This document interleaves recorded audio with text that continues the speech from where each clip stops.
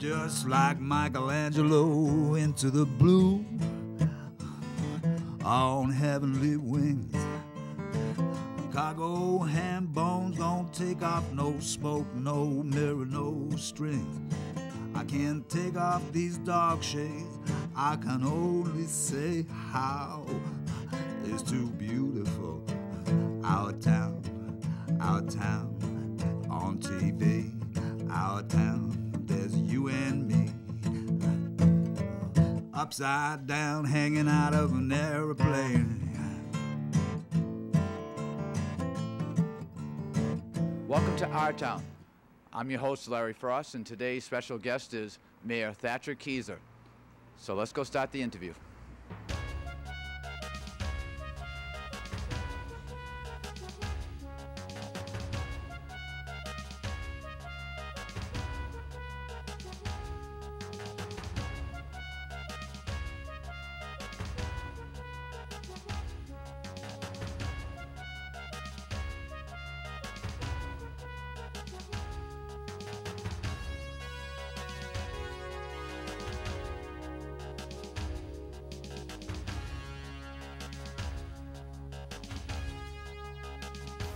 Thank you for your time, Mayor. Well, it's a pleasure. Thank you. What is it like to be Mayor of Amesbury? Well, for one, this has got to be one of the most fun jobs I've ever had in my life. It's a job in which every day you walk in the door and you think you know what you're going to be doing that day, and something else comes in the door behind you and changes it all. So it's always exciting. It's the way I've described it. It's like running in a marathon at a sprint pace, and there are people throwing chairs out in front of you, and you're jumping over them and dodging them. It's a challenge, but it's one of those jobs where you actually have an impact on people's lives. You have an impact on the way things happen in your community, and you can make a difference. So whatever the challenges that are thrown at me, it's having the ability to make a difference at the end of each day that makes it enjoyable. Do you like it better as a small town versus a bigger city, or is it easier for you that way? Well, it's been my profession to work with mayors over the many years, and so I've had the opportunity to be with the big city mayors, Mayor Menino in Boston, being the biggest in Massachusetts, and work with a lot of other communities. And I think one of the attractiveness of being mayor of Amesbury is a small enough community where it's a community where people know each other, and you can walk down the street, down the sidewalk, and everybody waves and smiles, and you know each other, and you have conversations along the way. I think if it was a much larger city, you'd travel around and you wouldn't have as much connection on an individual basis. And sometimes you have bigger challenges. And I would probably venture to say that the mayors of the big city would be satisfied staying with the big city. And, well, I think they'd say no. I like the big city. It's it's your community. The challenges that you're working on for your community is what you're there for, and so you accept what you have and make the most of it. Now, my second question was, what do you enjoy most about being mayor? But you kind of answered that with that. Yeah. But do you want to add anything else? Well, I would add, if I was to focus on one thing, it's the people, dealing with people. This afternoon, Congressman Tierney was visiting today, and we talked about that as we were walking down the street, that what I enjoy the most about being mayor is dealing with people and talking to people, and I get to do it every time I go out the door. And so, like us. Thank you. That's right. And I love having conversation. I love exchanging ideas and so forth. And this is a people type business, and I really enjoy working with people. Oh, great. Are there any programs or projects being introduced that you are very excited about? Yeah, one of them I'm particularly excited about, because I think not only is it to benefit Amesbury, but I'm hoping that it benefits municipal government throughout the state, and it's a management approach that I've termed as AIMSTAT, and it's modeled on a program out of the city of Baltimore called CityStat, And Mayor Joe Curtatone out of Somerville is doing a similar program called Summer Step. It's all generically called STAT programs, in which the basic concept is I have the division heads in my office on a bi-weekly basis, and what we try to do is we try to generate data about performance and activities that are going on in the workings of government, and having department heads report on it on a regular basis, setting performance measures and tracking how we're doing towards whatever the goals are that we've set. And you know, it consists of sitting in this office.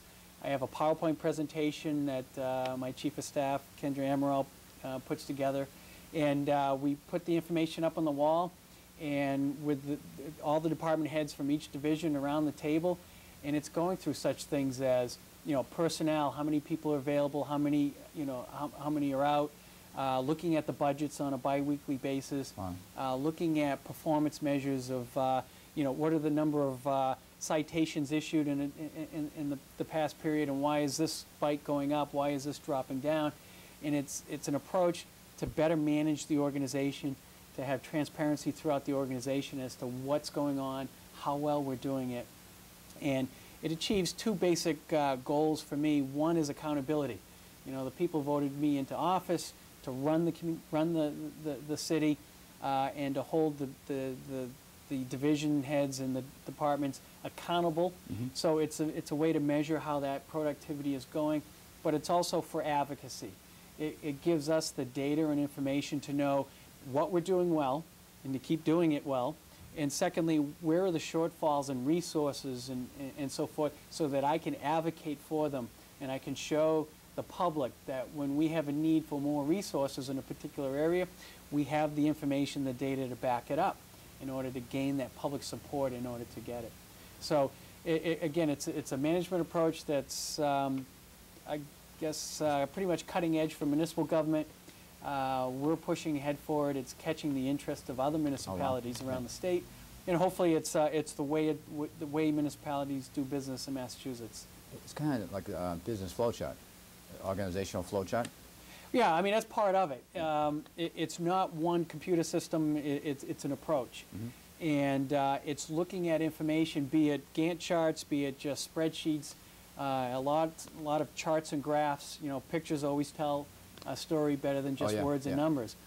And so it's through that information that those of us who are making decisions have better means to make good decisions. I said it all along, you need to have good data to make good decisions. Oh, definitely. This is the mechanism in which we generate the data that tells us how things are going in order to make decisions, and provides us the feedback through the analysis that when we make a decision, we can see in short order whether it's we've made the right decision, it's making things better, or if we've made a wrong decision, it's making things worse, we know we need to adjust. And you could track it back with history too, right? Like Yeah, it's documenting, you know, the reports that are generated out of it. They're PowerPoint reports.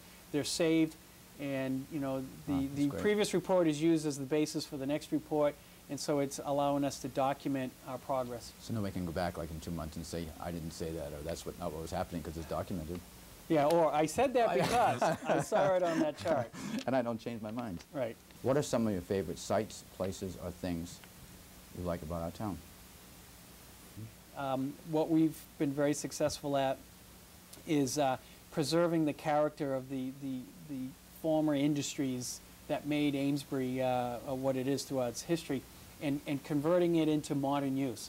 And so our downtown, you know, with the restaurants and the specialty stores, it has a cachet that's happening, that's attracting a lot of people to come in and visit. The style that was put in place, the brick and the lamps and you know, the period pieces that give it the flavor from the days of the mill towns. Old New England. Yes, very much old New England, old mill town New England, but done over, you know, in a way that's very attractive. So I love being downtown and all that, but we also have gems around town. We have Woodsum Farm, which is, I believe, the largest contiguous open space in at least Essex County, Oh, wow. if not in a broader range. And there's a lot of activities that are done out at Whitson Farm, and just hiking, and a lot of people like to run their dogs That's out nice there. for hiking. Soccer, we have soccer fields out there, and we run a lot of festivals out there. But we have a number of lakes and streams in town that are, you know, great for outdoor activity. Plus, we're right along the southern border of the town is the Merrimack River. Yeah. So I grew up on the Merrimack River, and so a lot of boating activity and a lot of outdoor activity. So we have a nice mix of character locations, jewels around town that we like to do, and they're speckled throughout as historical sites. Oh, yeah. Throughout Amesbury, from the Revolutionary time and Got quite the present. history. Yes. 16 something. I'm not sure when it was, but it goes back Yeah. quite a way. Any helpful hints for a younger person still in school to help pursue a career in local politics? Yes, having gone through that myself. One is you know, if you're gonna be involved in say municipal government, it's helpful to come in with a broad range of experiences in different things, because you know, the big part of running municipal government is solving problems, and you solve problems by grabbing ideas from other perspectives or other experiences in your life, and you put them together in a different way to create a new outcome that solves problems. So for myself, you know, having experience with student government helps. Learning parliamentary procedures, Robert's Rules of Order, how to run an effective meeting, those are all sort of basic skills. You know, having mathematical skills of just being able to do finances and doing analysis. And on the academic side, I mean, I think the skill set that I rely on the most is my economics degree. Understanding economics in the sense that, you know, you can do accounting, financial accounting, that you can add up the expenses and the revenues and come to, you know, a conclusion. Economics goes well beyond that, yeah. of the allocation of resources and the impact of scarcity or abundance of resources. It's a macro. Yeah, you know, it's a different perspective, and I find that having that background is probably what I rely on most as far as. Well, you have more to draw from. Yeah. Like you said, yeah, more directions. When you are not the mayor or on duty with the U.S. Air Force, what do you like to do to relax or enjoy life? With what time I have, one, I have a 3-year-old son and my wife, and we try to, as crazy as our schedules are, try to spend as much time together doing things together. So my number one pleasure is showing my son the world, and, you know, watching him be amazed by things that we all take for granted. Oh, yeah. And that's fun. Beyond that, I was playing ice hockey on a regular basis, but in the last year and a half, my schedule has not allowed it, but I am still hopeful to get back on the ice. But your knees are okay, too. My knees are great. I'm a goaltender. You know, so as I said before, as a hockey goalie, I know what it's like to be the last line of defense, and I know what it's like that every time you make a mistake, it's kept up on the board. People are keeping score of it. And that's one of the prerequisites. But you can be the hero, too. That's right. It's a shutout. That's right. But, you know, playing ice hockey, and one of the things I'm trying to, skill set I'm trying to develop is doing some woodworking. I have some projects around the house that I want to do, and I'm going to try to develop those skills and just use that as an outlet for That can be very really, relaxing, from what people yes. tell me. I don't do much woodwork, but it tells me if you take your time and figure something out and just go through Yep. the motions. If you could give a special gift or plan to our town, what would it be? Well, I guess I could answer in two ways. One sort of in the physical, and I assume you're referring to Amesbury itself. Yeah. You know, if I suddenly became Bill Gates and walked into town, and what I would love to do is build a new city hall, and you know, have a new facility that has all the modern smart technologies, efficiencies, and you know, zero environmental impact and all that. But architecturally, as it used to be, you know, in the turn of the century, in the 20s and the 30s, that it's a symbol of the stability and the seriousness of government, in the sense of you know, what we're here for. We're here to deliver services, but some of the fundamental services of providing, you know, education and public safety and public infrastructure, you know, serious stuff that we provide, and a building architect that reminds, you know, people of the serious business of government. Yeah. You know, you look at the style of buildings built in the 1900, 1910, 1920s. You know, the pillars and the granite, and you know, they were symbols of respect and their pride and and workmanship. Right. Yeah. Right. So that would be one. But in another sense, I think what's important for a community is sort of a spirit of cooperativeness, a spirit of, you know, as a community, we're all in this together, and that there are many challenges that are imposed on a community. You know, financial challenges and, you know, economic challenges, environmental and you know, all those things, and that in order to meet those challenges, you know, we all need to be working together to deal with those, to solve the problems, to move forward. And so to have the ability of the whole community to come together, to disagree on things, to work it out, come to a consensus, and then agree. It can be healthy to disagree as long as you can agree after you that's disagree. how you get the best ideas. And you know, for Amesbury, we're getting there. That there is a spirit in town that you know, people are really pulling together. And I'd point out one of the best examples was last May we had the Mother's Day floods, in which, you know, our entire downtown, we were very close to having the downtown buildings washed out, and we put the call out for help and volunteers, and it was amazing to see whole families show up, just swarming parents, kids, filling sandbags and doing all the things to help out. And that was a case where we were a community in need, and people stepped up and came together and said, we're here, what do we need to do? That's where I first met you. I have to say it's embarrassing, but I was holding up the yellow tape when they were bringing the stuff out of the restaurant. Okay. And you came out, and you looked at me, I looked at you, and I didn't know who you were. Yeah. I was like, okay, what did I do wrong? But that's the first time I saw you, and I was like holding it up for everybody to go by, and I explained it to you. And the restaurants and the other businesses needed to move their stuff out of harm's way, and everybody just showed up in droves and just started moving things. I didn't know what to do, but I figured I could at least help people go underneath the thing and get through there and stuff. What would you like the future residents of our town to know about our town in 2006 and 2007? I think this is the start of the year of transition. And, you know, as I've talked about, I'm trying to transition the way municipal government does its business and do it in a different way, so that financially we can stay within the constraints, but still deliver superior municipal services.